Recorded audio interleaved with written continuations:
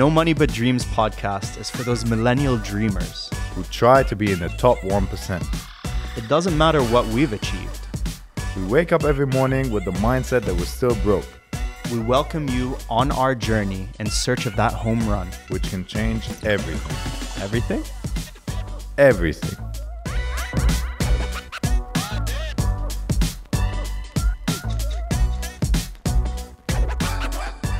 Welcome back, guys, to another episode of No Money But Dreams podcast.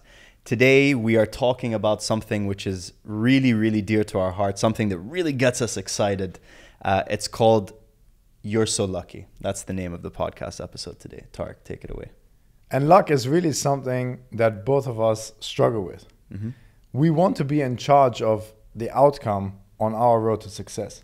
Definitely. So when someone says, you're so lucky, we get fired up. Yeah, I mean, it pisses us off, to be honest with you. Exactly. So what does luck mean? Well, what does luck mean? I think I need to throw this back to when I was younger. And my mother, with all her proverbial wisdom, all her wisdom, there were a few things that she used to tell me when I was little. And one of the key, I would say, ideas that was ingrained or drilled into my head was that there's no such thing as coincidence. And I think there is a correlation between what people consider to be luck and coincidence. Now, when she said there's no such thing as coincidence, the end part or the second part was that coincidence is when opportunity meets preparation.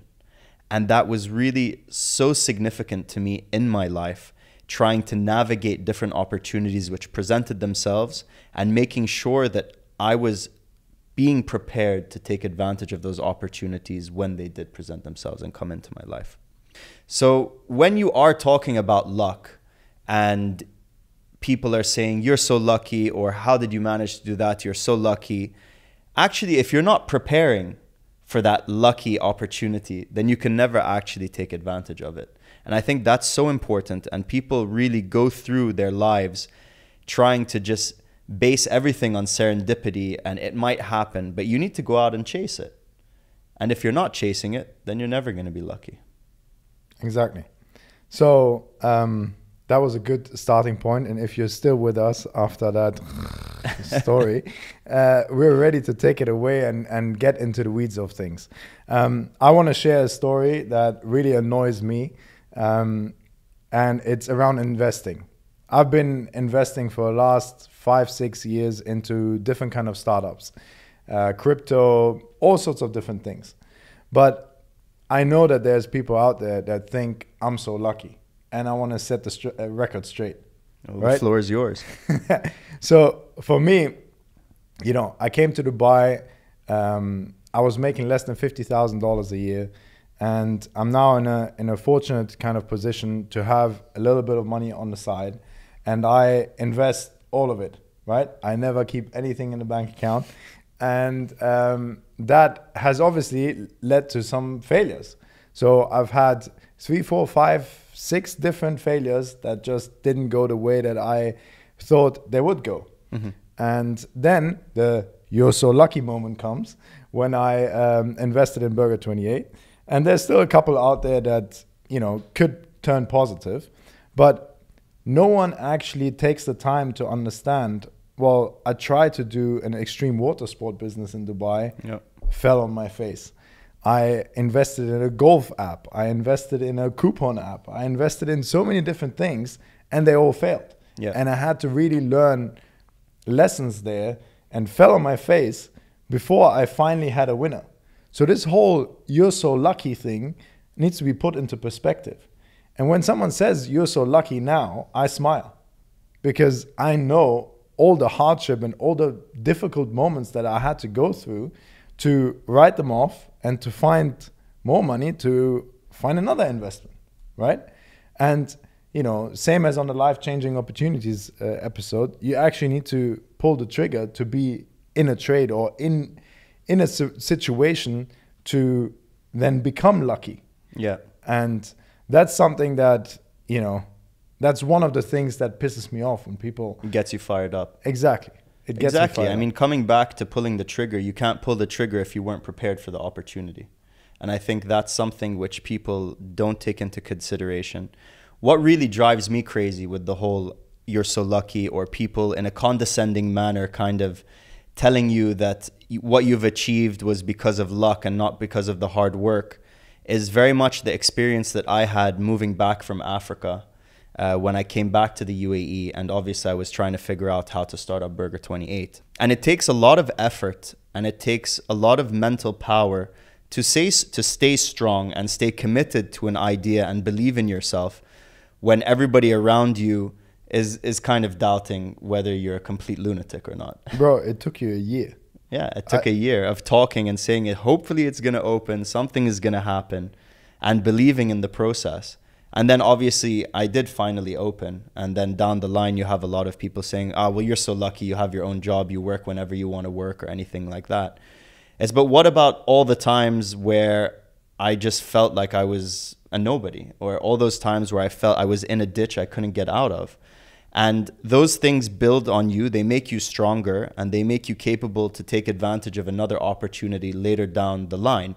But who are you to come to me and say, oh, well, you're so lucky you have this and this, without actually looking at the backstory? Yeah, and talking about backstory, you need to actually go back a little bit and explain how you could persevere through that year. Because, you know, you went to Africa after university and you really didn't have to. And that, you know, 4 or 5 years of grinding, that really prepared you to then become lucky.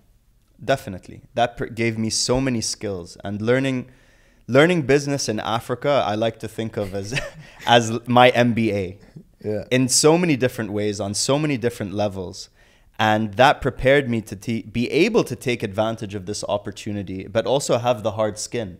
Because in Africa, you need to have hard skin. You go through so many crazy situations day in and day out managing. Come on, give us a crazy story then. Crazy story. Okay, so we had a fruit depot, because obviously we were importing apples, not iPhones. We've been through this. Don't make another joke. We were importing apples from South Africa into Nigeria, and we had depots all around Lagos. And one of the depots was in a place which was a little bit sketchy, you could say, and there were area boys. I know you hear about area boys in the hood, or you hear about area boys in movies and things like that. But every single, and I figure this is just me coming down on the ground and trying to figure out everything.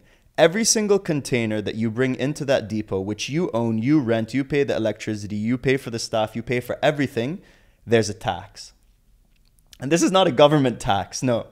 This is the area boy tax.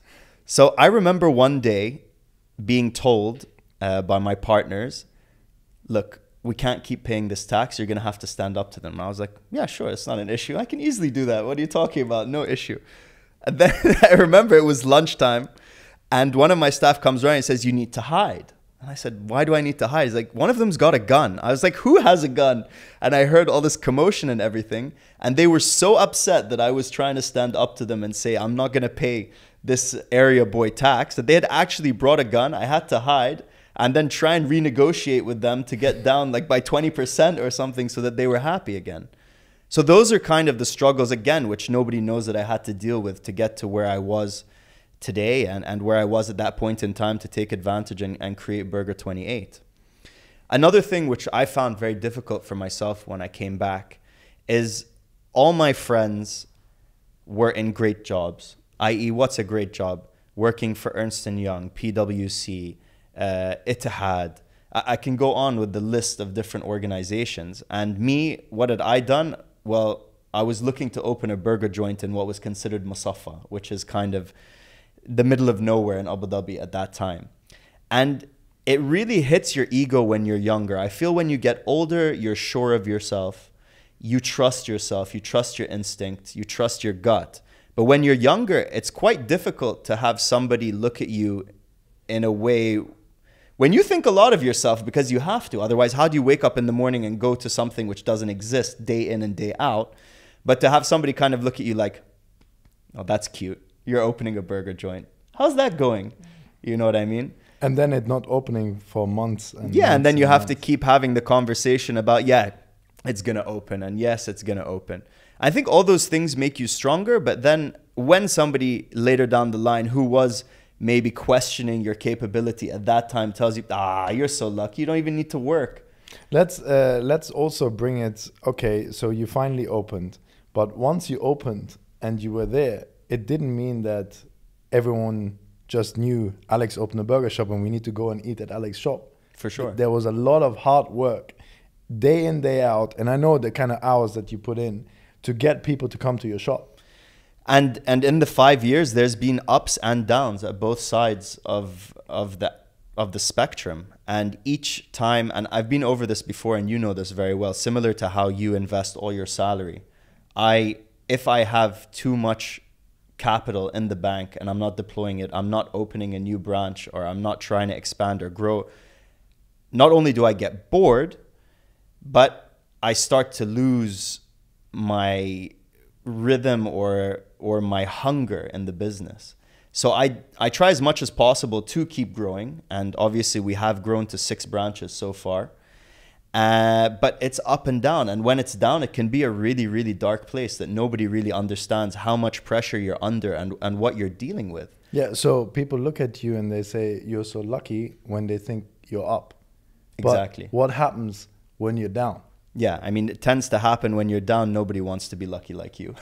You know, they want their kind of luck. They don't want your kind of luck. So there's that side of it, which really drives me, like pisses me off or aggravates me. And I think just everyone in general needs to take a moment and consider how they're building their own luck. Like, why are you getting involved in my luck or trying to figure out what I've done when you should be focusing on yourself? Exactly. I mean, if you focused on yourself and didn't just focus on someone else, which in itself, like, as you said, don't even do that. Just go and build your own luck, or prepare for the situation when you finally can get lucky yourself. Yeah, exactly. Right? And I feel that so many people take so much time to look at others on social media or in their friendship group, and to consider, why am I not necessarily being given the same amount of luck as this individual? When make your own. Focus day in and day out to be prepared, because the opportunity will come. There's opportunities everywhere, and we've already spoken about it in an episode. And you have to think that there will be an opportunity. Otherwise, life is very miserable, number one. And number two, you need to be prepared. Yeah.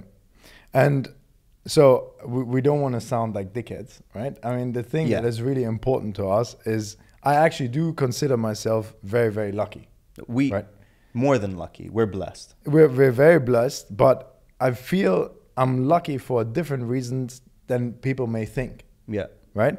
I feel that I've got control of where I am right now. But what I do feel very lucky about is that when I grew up, and now you can switch off.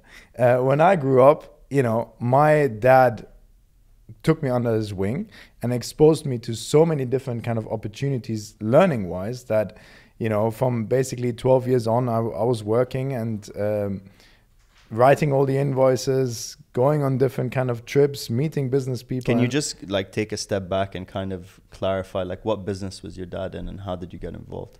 Well, he helped people get visas to go abroad, big German corporations. And, you know, he had to go to embassies to get their visas and then send it back to these kind of corporations.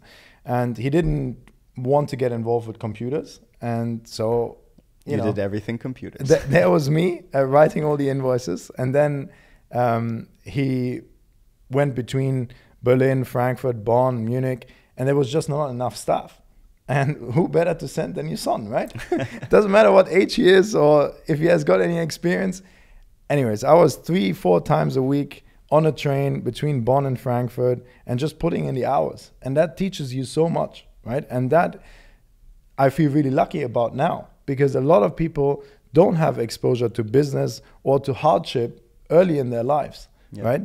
And when I'm now competing with these individuals for jobs or just in general, I feel I'm so lucky because I've been prepared in a way that back then I didn't understand. Back then I thought, you know, you learn everything in school and that's how you get better in life. But when you really look at it, the combination of playing basketball and having to grind every single day and what my dad gave me really set me up for the you're so lucky moments that I'm experiencing right now. And that's more than I could have ever asked for. And that's why I feel so lucky. I think from my side, I mean, I definitely, growing up in Abu Dhabi, both my parents were entrepreneurs. At that point, they were quite older. I think my mom had me when I was 42 and my dad was like 50, like both very successful in what they had done. And I had a pretty cushy upbringing, to be honest with you. I went to an expensive school, international school. I never really had to work. I didn't have to, sell papers or do anything like that. But there was something which they taught me from a very young age, and that is that you can do things if you achieve. So if I didn't do well in school, I didn't get anything. So that really gave me a grit from when I was younger of, look, this is how the world works. And obviously being exposed to business at dinner time, as my mom and dad were both entrepreneurs and both running their own business, subconsciously you started to really figure that out, that if you don't put in the time and you don't put in the effort, you're not going to get a result. Yeah. Wait, before we go any further, yeah, this I need to also say this. When you were in university, right, you could really tell what kind of upbringing you had and what kind of past experiences you had, and we were so different at that point. Yeah, we were. Right.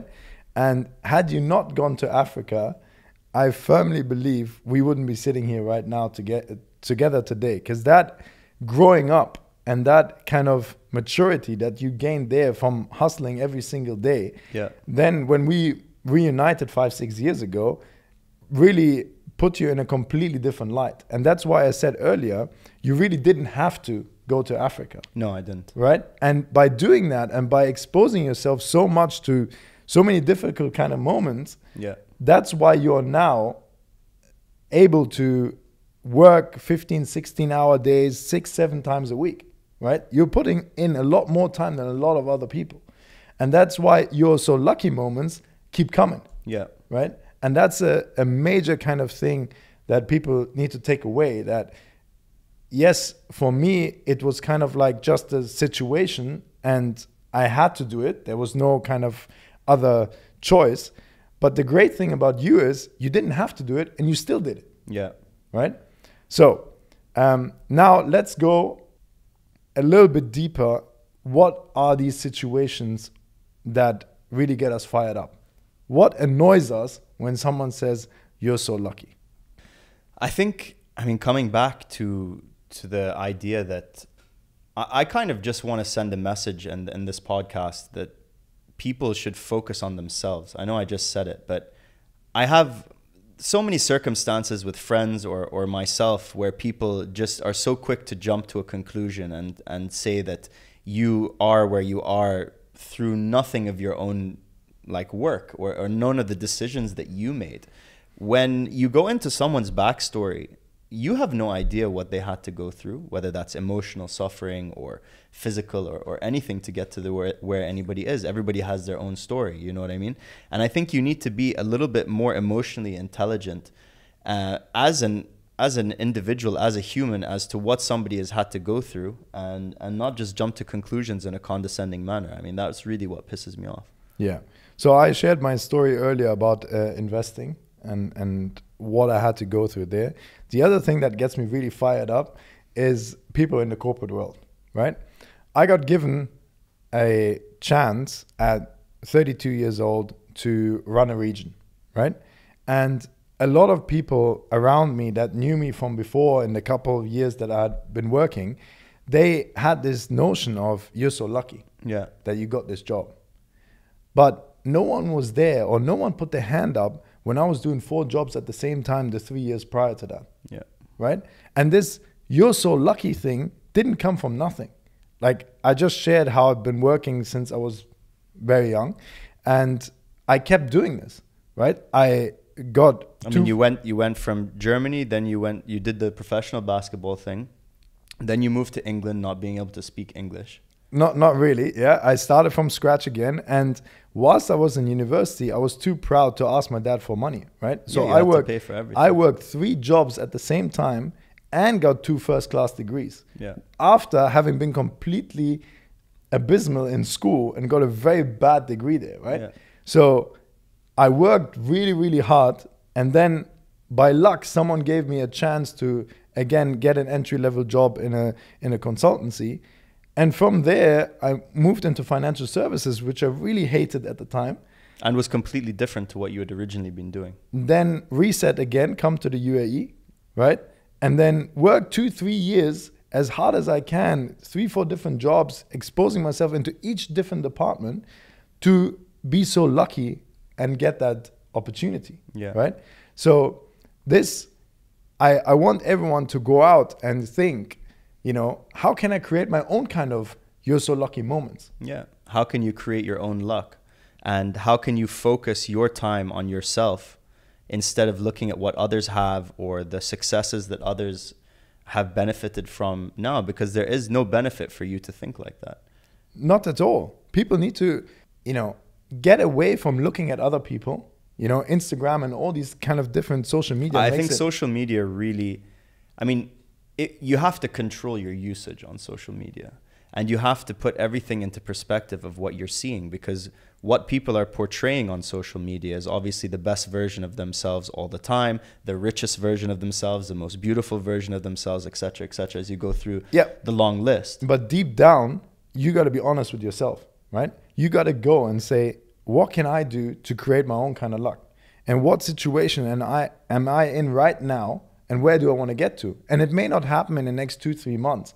But if you keep your head down and keep working at something, at some point, this lucky moment presents itself. Yeah, if you're putting in the time, you're preparing, that opportunity will come and you'll be able to seize the opportunity.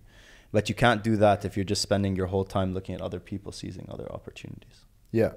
And this is kind of like what we want people to take away from this episode, right? Focus on yourself. And work on your own kind of you're so lucky moments, and really look at how can I be called you're so lucky, right? Yeah. Because it gets us fired up, but at the same time, it's nice if someone, you know, says to you you're so lucky and they don't know the whole story. Yeah, they don't just smile. You just smile. Yeah, you know, you just. And I think that kind of conviction in ourselves and feeling comfortable has come a bit more with age, right? When someone would say that to you when you're in your 20s, you're like, but you don't understand. I'm working 3 fucking jobs. Like, oh, you got a first? You're so lucky, man. I got a 2-1, which I did actually get a 2-1. You know what I mean? But it's like, yes, I got a first, and I worked 3 jobs, and I was eating shit every single day, etc., etc. And I think that would get more fired up. Now the fact that we can sit here, have this conversation and kind of share that mentality with other people makes it clear to ourselves that we feel comfortable with it and we can just smile. Yeah, but for me, throughout this process, right? I mean, in the last kind of 10 years, throughout this process, I never lost the understanding that I will make it at some point, right? Yeah. And I don't need outside validation to feel like I'm making it. Yeah. I know that if I do X, Y, Z, I'm going to get there. Yeah, right. And I appreciate that about you. And me, myself, I can't say that that's exactly how I am. Like, I have an insecurity inside of me because I never had an actual job that I need to prove that, like, I'm being successful in a way. And that comes from, like, buying an expensive watch or buying a nice car. Yes, I love cars, but it's also a statement like, don't worry, guys. Yeah, I am successful. And I've been working on that. And I think more and more I am feeling more comfortable within myself that I don't need to show my success to anybody. I just need to focus on what makes me happy and the end goal. And those are the thoughts you control in your mind. And that's sorry to come back to social media, but if you don't use social media properly, if you're not like consuming it, I would say responsibly, you can get negative thoughts in your mind of like inadequacies and stuff like that, which have zero benefit to reaching your end goal. And, you know, you say that you respect me for this, but at the same time, you know, if you are seeking outside validation, then something is wrong from the beginning. 100%. And, you know, you say that openly about yourself, but I think a lot of people, and including myself, everyone thinks like that at some point when you're going through social media or whatever, right? The important thing is, yeah, okay, we acknowledge this, but where do we go from here? Right? How do we deep down, it's not like how you talk to your friends or to your spouse or to whoever you're speaking to. How for you yourself Can you go and say, I'm just going to do this. I'm just going to do this, and we're going to see where my you're so lucky moment comes. Yeah. Right? And that's what, if more people focused on that, instead of looking at other people and comparing yourself to other people, if you're just saying, look, I'm going to do this for the next 4 or 5 years and something good is going to come out. Yeah. No one knows the end result, right? But I firmly believe if you keep your head down, you just keep going, something will reveal itself. We don't even have to believe, like, we're a testament to that. Yes. Day in, day out, just trying as hard as possible to be the best at what you do and to reach an end result. I'll share one more funny story. You know, I always say I can't work in Germany anymore, right? Because in Germany, people care how you get from point A to B. You have to take that straight line. Is that the mentality there? That's the mentality, right? And when I went to the UK, people only care about how that you get to point B. Yeah, just the end result. Exactly. Yeah. And I really feel like if people cared less about what B is going to look like, yeah, and they just kept pushing whatever and find a way, yeah, whatever way that may be, there will be a point B. There will be a you're so lucky kind of moment. Yeah, agreed. So let's wrap it up. Sure. So I think to wrap it up, the first thing is that everyone is creating their own destiny. And instead of commenting on someone else, focus on what you're doing day in and day out. Don't judge people. Yeah, I think that's number one. Don't judge people and don't judge what they had to do to get to where they are. And the process doesn't really matter to anyone at the end of the day. Yeah, like you were saying, just be relentless on your goal and be clear what you want to achieve and just work towards it day in, day out, and you'll get there. And strive for that you're so lucky moment. Yeah. And just smile. And when they do say it, just smile. Thank Exactly. you so much, guys. Have a lovely day. Thank you for tuning in. Thanks for listening. Peace.